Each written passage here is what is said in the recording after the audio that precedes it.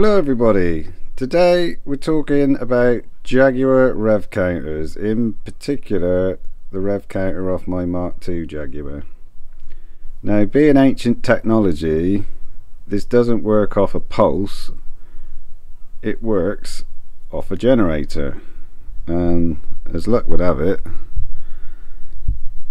I have a Mark II Jaguar generator for the rev counter in the vise.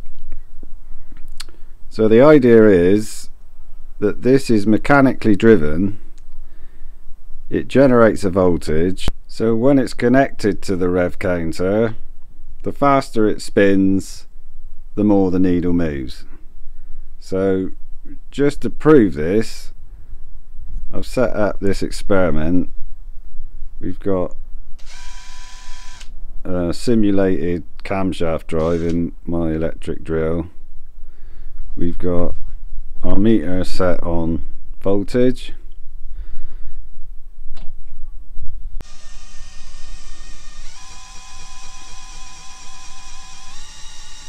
So I think you can see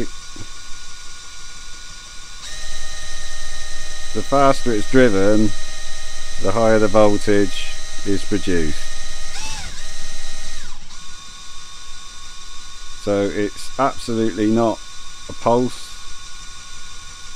it is more like the dynamo on your bicycle, and the faster you pedal the brighter the lights are. Okay, so now we've established how the system is set up to work, the only thing left to do is to see it working as it would be in the car, and then we can basically put it to bed. So I'm just set up again, as you see.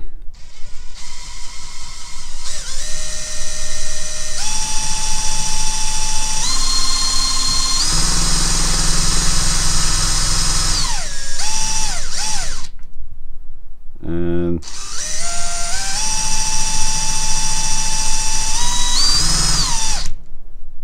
apart from the needle being sticky, I think we're all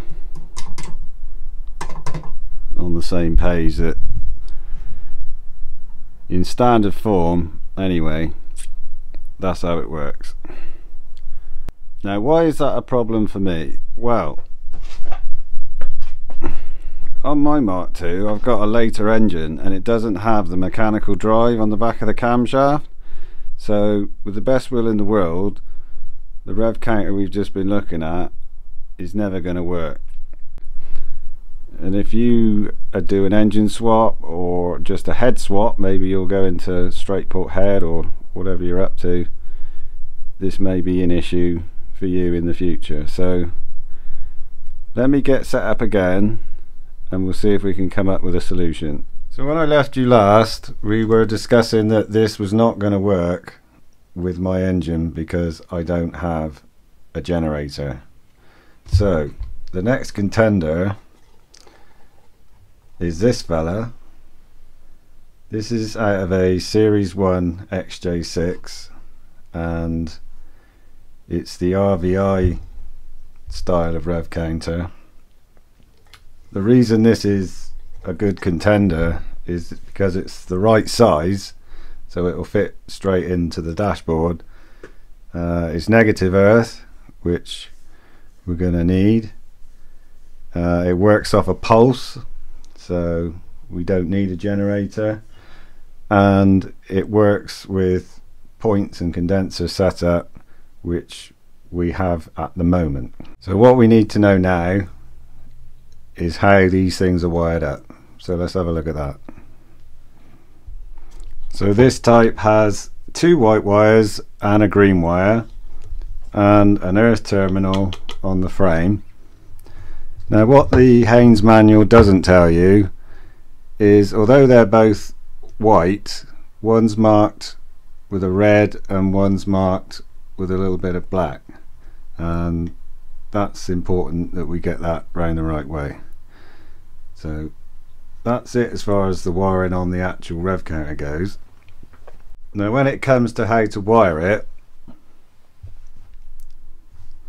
The green is positive, just goes straight to the supply. The two white cables you can see coming out of the rev counter are in fact the same wire. So one goes into the back of the rev counter, it loops around a sensor without connecting to anything and comes straight back out. So it is in fact, although there's two, it's both ends of the same piece of wire. Inside there'd be a very sensitive piece of electronic equipment that can pick up the switch pulse of the coil switching on and off. But from our point of view, we just need to connect the white wire marked with the red to the ignition supply on the way to the coil. The one marked with the black goes to coil positive, and this is for a negative earth setup, which these days is what it's going to be mainly.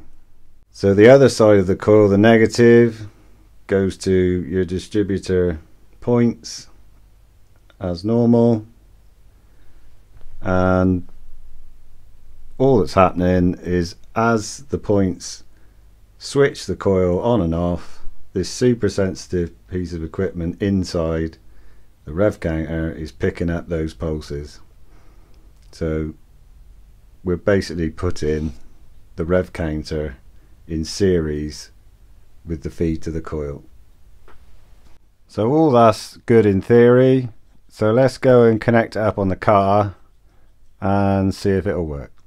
Okay, so here it is set up in the car. So green goes to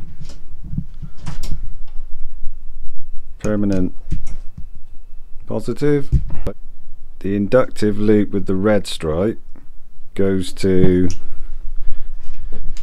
the supply to the coil, and the inductive loop with the black stripe goes to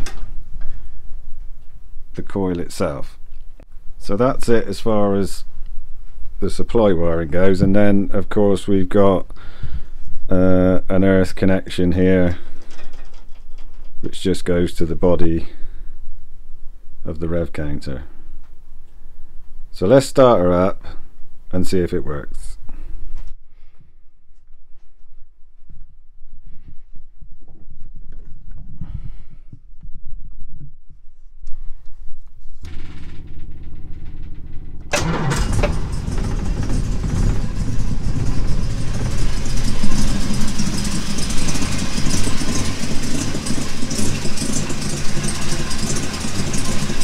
Okay, so that's a good start.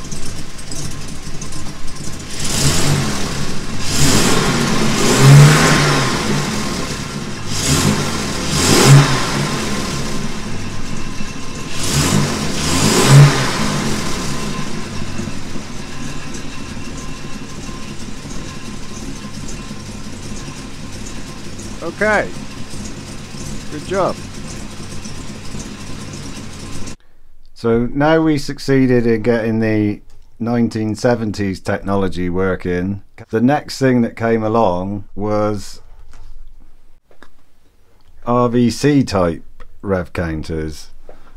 The reason being is these type don't work with electronic ignition. So the answer to that was the next generation in the 1980s. And we can quickly talk about how these are wired up. These are easier, thankfully. So we've still got our green, so that's our positive, and the other one is the pulse, which goes to the negative of the coil. So for all intents and purposes, you can connect this across your coil and it will just work. So when it comes to the time for me to fit electronic ignition to the car, my options are to upgrade this one to RVC by fitting a replacement printed circuit board inside of here. My other option could be to take the guts out of this and fit it in the old star box. So just to prove that this will work on electronic ignition that's been retrofitted, the only car I've got with retrofitted electronic ignition is my Mini. So let's see a quick bit of footage of the Mini running with this connected to it.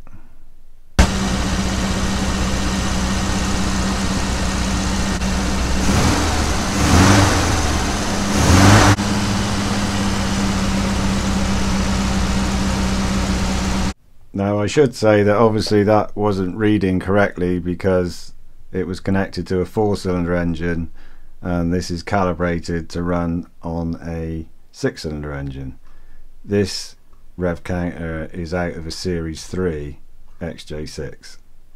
So that's the end of my little video on Jaguar rev counters down the ages. Thanks ever so much for watching. Catch you in the next one.